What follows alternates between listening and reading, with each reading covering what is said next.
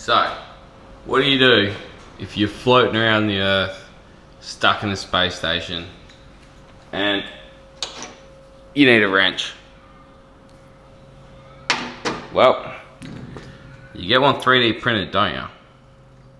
Now I'm a little bit late to this game, but this is the first functioning tool that NASA ever 3D printed in space, and this happened back the very end of 2014, I think. So yeah, I'm a few years late, but when I saw one of these printed the other day, I had to get one. And lucky enough, it turns out NASA actually has released the file, so you can print the exact same one as they sent to space as the first tool, you know, just for shits and giggles. That's pretty much why I've done it.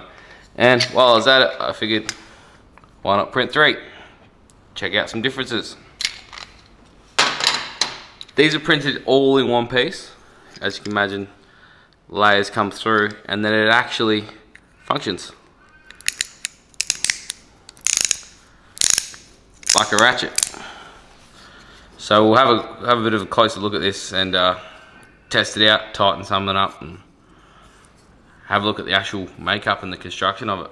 So the coolest thing about this is it's printed all in one piece, and then they rip it off the printer, break this comes a little bit stiff. You can imagine there's still a little bit touching, but you break it loose and you can hear the ratchet, you can hear the pull on the gear there, just keep going.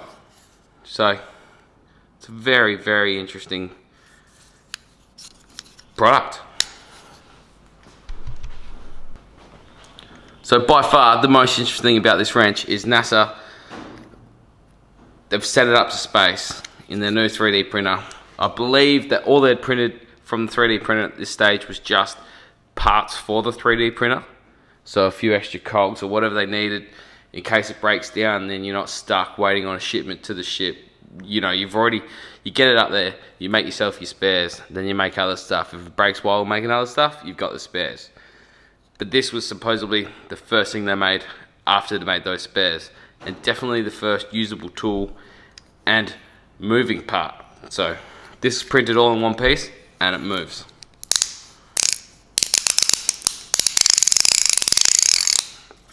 So what we're going to do, I did actually get 3 printed. I got these in clear. You can almost see in them. I was hoping they'll be a little bit more clearer so we could look at the actual internal workings, but I do have the 3D model, so I'll reference that when I need to.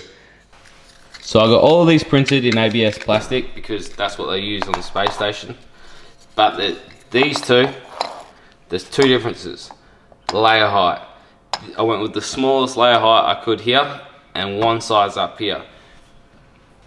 I don't know what they used up at the space station, so I printed out both just in case, and for curiosity we can compare how a fine layer height works against the thicker layer height. Still real thin, but this is the thicker layer height.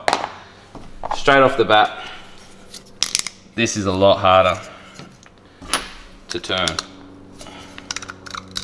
And you don't get that quite click. Whereas the finer layer height, very happy to turn, but is sloppy. See that slop in it? As opposed to this. Well, okay, we're down one already, so that's a bummer. Lucky it was the thin one, so we can still compare it to the black. But as I was saying, with the black, with the final layer print, you get that wobble. You're not getting that with the thicker layer print, but the ratchet and pawl doesn't seem as happy to work with each other.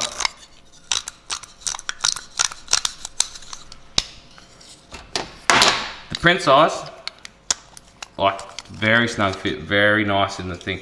I keep wanting to press the back. I feel like it's a button, you know, to let the ball, the retention ball pop out, but obviously it's not. So I've got the green mat out, so I'll show you the degrees of motion that these are pulling off. If I can do this, so I'm going to get a Go-Go gadget extension.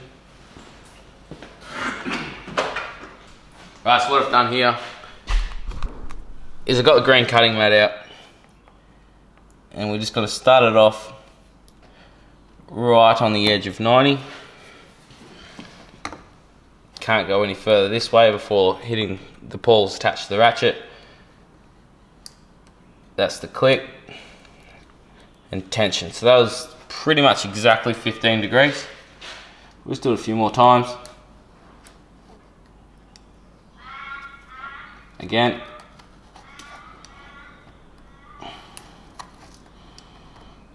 So what it has,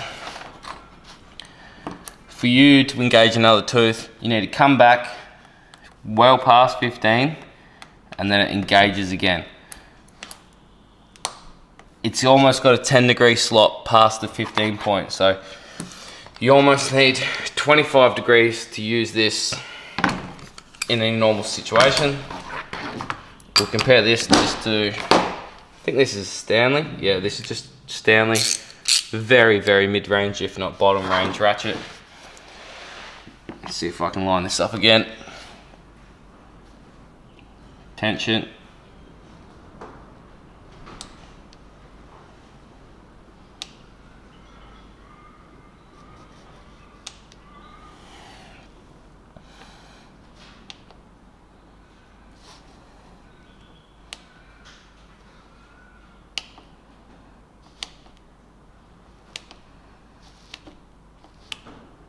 We're getting about 5 degrees out of this,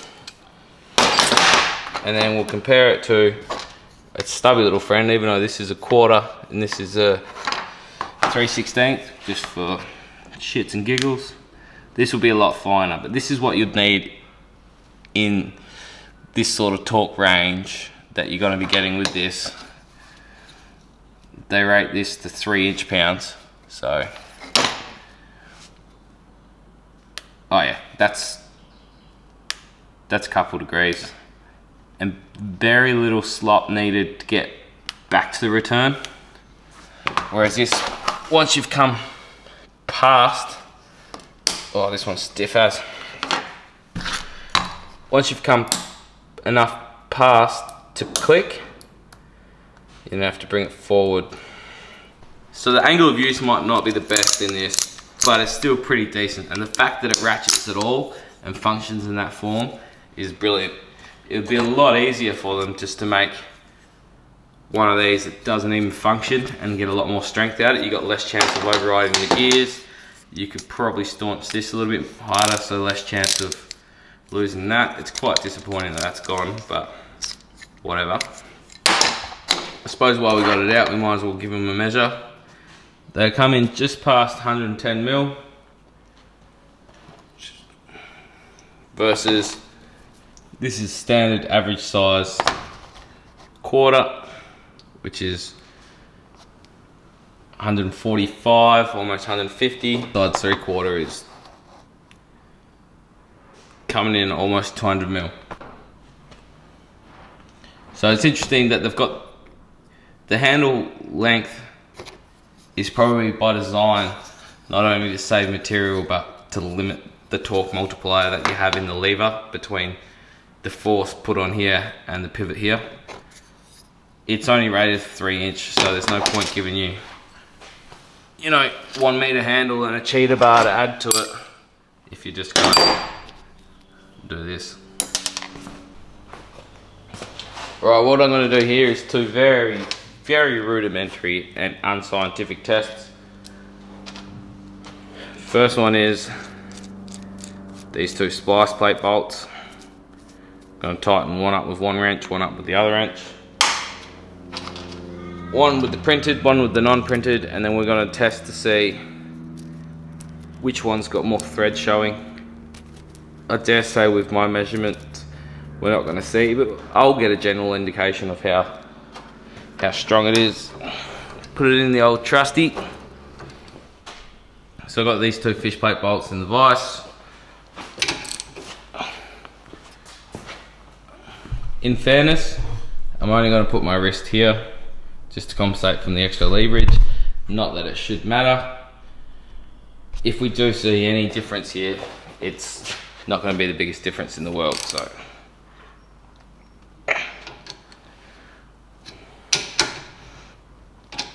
So that's proper tight. Yeah, I know, plastic, very, very, very precise.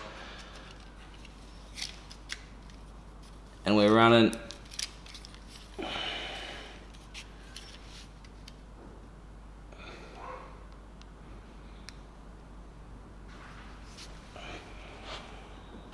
8.6 mil showing.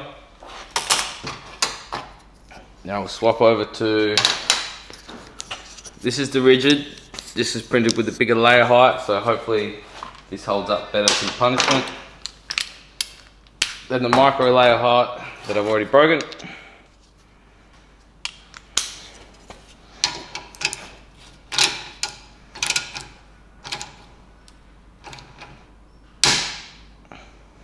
So that's it. It hit the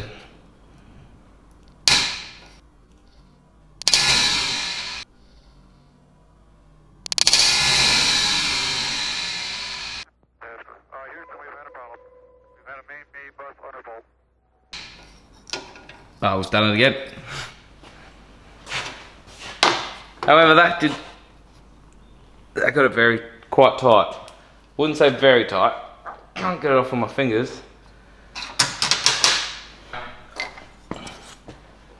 I think this case study is unfair because I ordered these at 100% infill and they're quite clearly not 100% infill.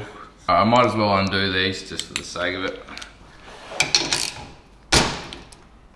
Yeah. So I had this one half as tight as this one, but this test is, I'm actually very upset about this. I'm pretty pissed off. Just tits on a bull. I paid him good money. He took 2 to 3 weeks longer than he should have, and he didn't give me what I ordered. What's the point of having an order form if you're not going to get what you ordered? I was going to wind these Dynabolts through, so we can have an actual measurement of how far I got through with these versus this before, you know, petered out and started blowing out this piece. No point just snapping my last one. I mean, it's still a conversation piece. I might order some better ones, get a digital torque adapter, but... So I made another run. I thought about abandoning this video completely because it's not a fair justice to the engineering feat and what they've created. But I'll just show you why what they've done has ruined the integrity.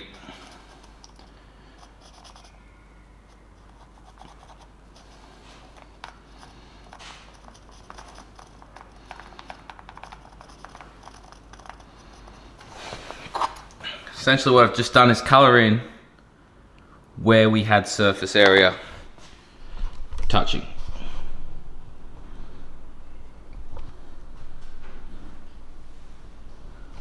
So when I requested 100% infill, he's looked at the print time, he said, stuff that. I'm gonna just print it how I wanna print it, bang him out. He was late by a couple of weeks, so this is the sort of problem that throws people off, sort of thing that really disheartens you about, you know, the making community. There's blokes out there doing really good stuff, killing it, just always doing fun things, creating new things. I mean, NASA was so kind just to release this to the world so everyone can have a look at it and say, you know, this technology that's been around for years, decades, forever, and then it's also a new technology about making it work, and it's just real cool. The way they've managed to print the gear and the pawl and how it all works together in the one print with the layers, that's all great. You know, I ordered 3 off this guy and explained to him I was prototyping and testing and seeing what it, well, not prototyping, but I was testing and I was going to check him out, and he's gone and he's cheaped out on me. Didn't deliver on time, didn't deliver the right product, so bad bloke, mate, bad bloke. Alright, so I've just run a hacksaw around it. I mean, what good is it for anything else? there you go. Clearly, clear as day, as you can see by all the divots and the, this was never 100%. I mean, this is the strongest way to do it without the infill, but it's just not what I ordered. So I actually managed to not destroy the gear too much.